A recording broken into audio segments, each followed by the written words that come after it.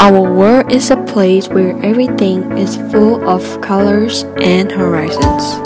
As time has passed, the world has started to change as us humans try to find new resources and invent new things, which has led to natural disasters, including COVID-19. By the end of 2019, the virus has spread and reached to Myanmar. Myanmar has reported its first 2 cases of COVID-19 after weeks of saying it's virus-free.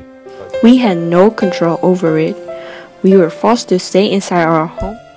And since we cannot go out, we started ordering things from home, especially food.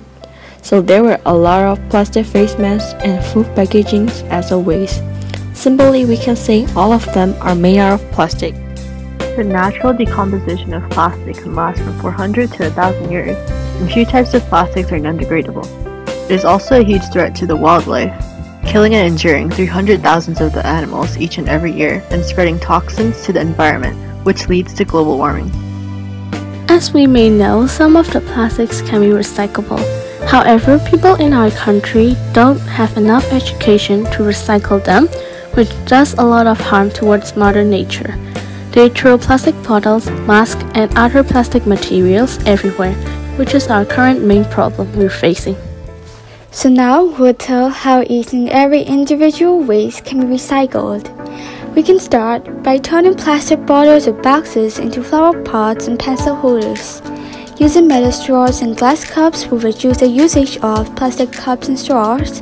Plus, we can use our own bags for groceries instead of using the plastic bags. We can also reuse them too, such as reusing plastic utensils, but of course you have to rewash them first. So, we wanted to spread awareness in order to carry out all the preventions we have said. However, nowadays, people aren't going out as much as before. Therefore, we decided to do it through social media, where people spend most of their time. To conclude, preventing more plastic will give us a better impact to the environment and the future. So it would be really great if all of the people participate on this. We are also assured that this could help us a lot with shutting out pollution and waste for our surroundings. Now, we just hope that everyone could learn something from this video.